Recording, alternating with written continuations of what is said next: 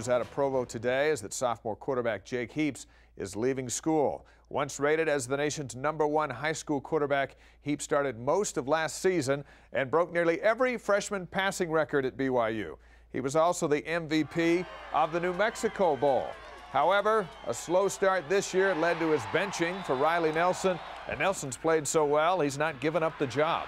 The transfer is effective immediately, meaning Heaps won't play in the Armed Forces Bowl on December 30th. He won't even practice. In his only interview, Jake told the Seattle Times, quote, "I've had some time to think about this decision. It's not one I came to lightly. I have no idea where I'm going to end up and haven't talked to anyone.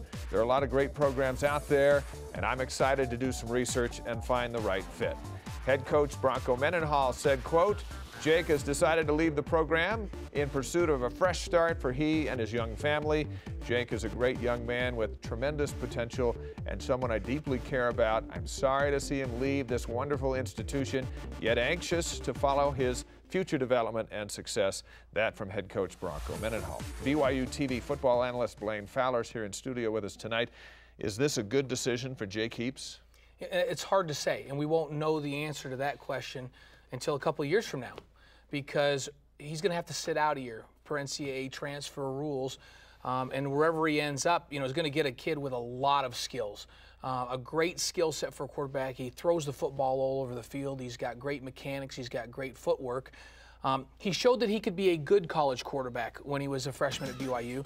Whether or not he was going to be great, we don't know. Right. We haven't seen enough of him as a veteran quarterback to know that. And so the one thing he's given up, Dave, that is interesting to me, he's giving up the known for the unknown. Yeah. He knows this offense. He knows the talent that is going to be around him for the next couple of years. In my opinion, he could redshirt next season, and let Riley Nelson play out his senior season and come back and be the starter for a couple of years. And that's a pretty sure bet, not for absolute sure, but a pretty good bet. He goes someplace else, new offense, new coaches, new players to deal with. So he's giving up a lot of things that are known, as we look at his career stats for a complete new start. And I can't get inside the mind and heart of Jake Heaps. What he may be saying to himself is, I don't know if I can win back the hearts and minds of my teammates. Right. And if that's the case, then maybe a transfer is a good thing for him. We'll have to watch over the next couple of seasons. The reaction for the football team, we'll hear from a couple of guys in a moment, but the way they responded to Riley Nelson tells me the reaction is, hey, the caravan's moving on. Well, and I think that this team believes wholeheartedly in Riley Nelson as their guy. Right. He is the leader of this football team, and so next season, I don't think there's any question that if Riley is healthy, he's the guy. Do you regret not taking a redshirt year when you were here at BYU? You fought with Robbie Bosco for 2 years for the starting job and never got it from Robbie. You got a chance to win a national championship as the backup where you played key roles.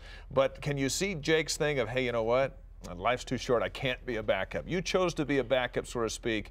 Would you do it over again? I would do the exact same thing that I did. And there was an opportunity for me to transfer to Arizona State when it became apparent that I wasn't going to be the guy. In my mind, I felt like, I want to stay here and continue to compete. And I also felt there was enough about BYU that if I never played football again, this is where I wanted to be. And now, as a 48-year-old man looking back, it was a great decision for me. I met my wife here. I had great experiences here. I'm still very connected to this university, and I wouldn't give that up for anything. For Jake, as a 19-year-old, this is a tough decision, and he may look back and regret it, and he may look back and think it was a great thing. It's hard to predict. Well, I'm glad you did what you did, because you, as a Sun Devil, you wouldn't be on BYU TV tonight. Who knows? Maybe I still would have been, but you and I have had a great relationship over a lot of years because I stayed here. That's right.